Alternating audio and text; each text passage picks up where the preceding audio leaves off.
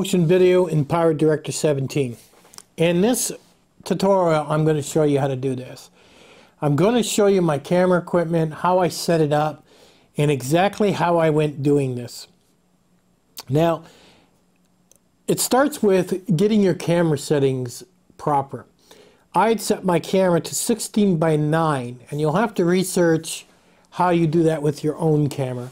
Now, you can use cell phones. There's all kinds of apps out there that you can buy for 10 bucks to do stop motion. You can use just about any camera, even GoPros, to do stop motion, because stop motion is nothing more than take a picture, move the item a little bit, take a picture, move the item a little bit, take a picture, and continue on. With your more popular movies they've made, some of them have taken up to 2, 4, 5 years to make because of how painstaking and how tedious it is. The smaller movement is, the more it looks more like it's real lifelike. Now, a lot of people you've seen on YouTube, whether they're doing baking videos, hiking, whatever they're doing, if they move the item too large, you literally see it jerking across the screen. This is amateur stop motion. The idea with stop motion is to see it very smoothly run like a cartoon. And that's the whole idea of stop motion. And 16:9 on my Canon 80D, for example, everything has to be shot in manual mode. You want to turn off your autofocusing on your lens. Everything you want manual. You want your ISO set on one number.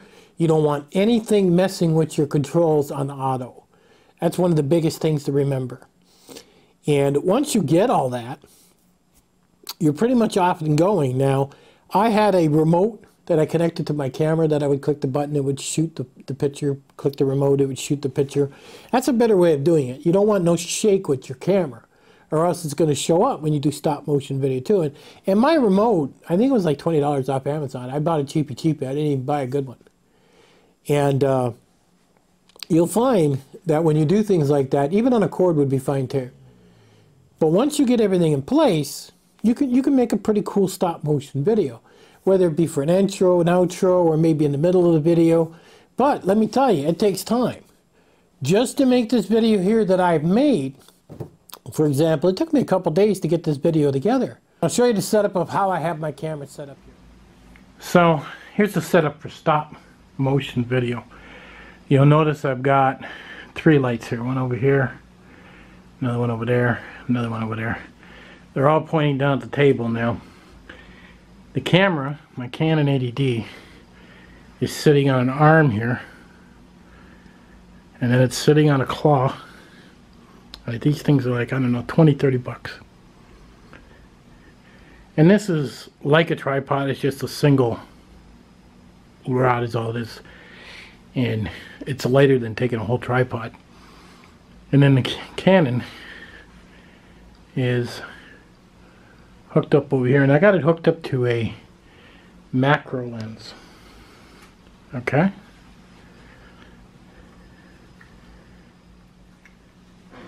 Now, I've got a big monitor sitting on a wooden desk pointing away from my table, and I run an HDMI cord from the monitor over to my Canon 80D, and that allows me to see what's on the monitor. So then I can slowly take my coins and I can move them, take a picture, move it, take a picture, move it, take a picture, move it, take a picture. And on my Canon 80D, I've got a remote clicker, I guess, where it runs remotely. I think I got it for 20 bucks off of Amazon. So stop motion videos, slow motion, whatever you want to call it, literally, it's like the old cartoon days. I mean, I remember back, man, I'm getting old, that we would buy these books and we would flick the pages of the books very quickly, and then the top right corner you'd see Goofy running, or one of the Walt Disney animated characters would be doing something, and that would sell the books because everybody wanted to see that little movie. Well, basically that's what you're doing. You're moving it, taking a picture, moving it, taking a picture, and moving it and taking a picture. Then you're going to take all those pictures and we're going to bring them into PowerDirector, and then we're going to make our stop motion video. But how you do your setup is up to you. There's all kinds of, for example, phone apps. If you're doing it by phone, there's all kinds of apps out there that allow you to do this. It doesn't have to be a Canon 80D. It doesn't have to be, it could be a GoPro. As long as it's something that takes a single picture. And if you can keep the light the same, the ISO the same, and nothing ever changes but the actual object, then you're okay. You'll even see some people do stop motion video where you'll see hiking equipment kind of come into the screen, and they've got their cameras pretty high in the air. They're putting their cameras almost on the roof. They're finding some place to put their cameras. So a remote clicker does come in handy. There are also some cameras, like my Canon 80D, will allow me to do what's called time lapse, and I could say take a picture every 10 seconds. So if I'm moving quickly, I could jump in, jump out, move it, jump in, move it, jump out, click, jump in, move it, jump out, click, before that 10 seconds goes off. You can also do it that way, but the objective is all you're doing is taking multiple pictures as you move your items around, and then you're going to bring them into PowerDirector, and we're going to take those pictures. As you can see from my camera equipment, I got it set up where it's shooting down at the table. Some of my photos were long. They weren't wide. And it took me a day to figure out what's going on with that. And what was happening is I had my camera so perfectly level that the sensor was telling it to shoot that way, to shoot long, instead of, you know, wide. And I was like, wow. So I had to actually put my camera more on a tilt to make it not shoot long, to get all my images the same, basically a 16:9. And then it worked really well. So other than everything in manual mode, make sure you got your camera on a tripod. I had my camera set to 16:9. Once your camera settings are all nice, you can do other research to figure out whether it's a cell phone, whether it's an icon, whatever you're shooting. You can get the information out there on the internet and how to set it up. And once that's all done, and you got all your pictures, and you've done all the time to put it all together, doing it in PowerDirector for stop motion is really, really easy. It's literally only a few clicks. But it is very time consuming when you're doing stop motion. So let's head on over to PowerDirector, and let me show you, once you get all your pictures, what you actually do. Now that I have all my photos I took for stop motion, I'm going to grab them all. And I loaded them all in one shot by simply clicking the first one, scroll down, hold in your shift button, and click the last one. This highlights all of them. And you can do the same thing when you actually click load and you bring them in. Now all I'm going to do is grab this and drag this down to the timeline. And now they're all in there. We shrink it up a little bit, and you'll see them all here, but when I click on them, you'll notice I got some black here. That one's okay. But then I got other ones where there's some black showing up. Now, I have a crop sensor on my Canon 80D, so they're not going to be perfect. So what you're going to do is you're going to click on this funny looking triangle thing here. And that's the crop selected image. And you have to do this to every single image. So I click on that, and as long as it's on 16:9, because that's what I want to enlarge it to for video, I say OK, and that's going to line it up. Then I click the next one, and I continue down through the process, and watch what happens to the black lines. And you'll notice it expands it to the proper screen. So this is going to work well for when I actually upload to YouTube, if I don't want to have those black lines in there. And they're not very pretty. I mean, who wants to really have that?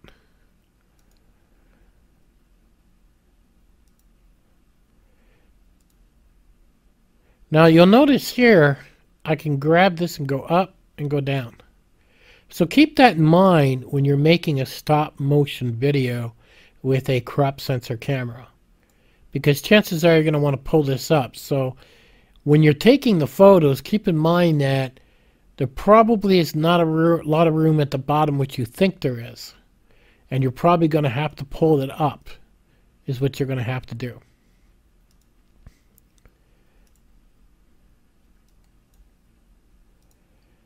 And you'll see as I go through this process over and over, I line it all up, and basically I'm just doing each one.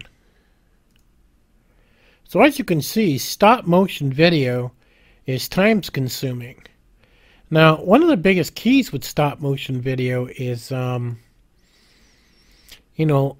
micro movements. Now, you'll see people on YouTube that things will just fly across the floor.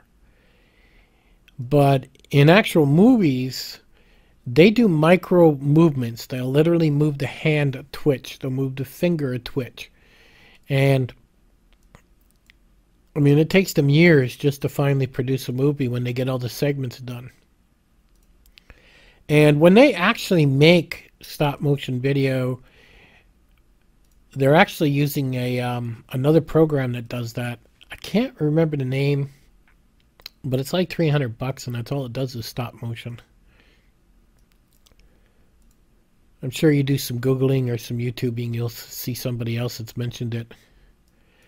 But for most of us that just want to make some very simple stop motion video in our YouTube videos, or just something new for the family to watch if we make a DVD, this is pretty cool.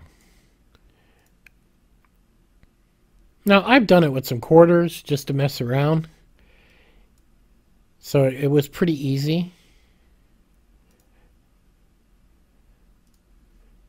So let me finish this up, and I'll come back when I'm done here. Okay, now that I've got them all done, and I've got them cropped to full screen, now the trick is to setting my duration. And again, I click the first one, go to the end, hold my shift key down, click the last one, so they're all highlighted in blue here. Now there's a drop down box here. You see it right here beside Fix and Enhance. When I drop this down and I open it, it's going to come up with duration settings. 5 minutes is way too long. And this is how long I want it to play for. So if I wanted to say do it, I don't know, every 3 seconds, show me one. And you notice that went really tiny. And I'm going to click this to open it up so we can see it better. Okay. Now watch what happens when we hit play. You'll notice the quarters are now moving across the table. And this is achieved by moving your object, taking a picture, moving your object, taking a picture, moving your object, taking your picture over and over. And that's how you do this. Now, a lot of people do a video on their everyday carry or their hiking equipment or whatever they choose to do on YouTube, and this is how they're doing it, to give it a little more pizzazz, to make it more interesting when you're watching it. And this is how you do stop motion in PowerDirector. It's really just a matter of a couple clicks, and then you've got yourself a really nice animation of things moving across the screen. You're really only limited to your imagination. At any rate, guys, I'll catch you on the next one. Hit subscribe, hit me with a comment, and we'll catch you guys on the next one.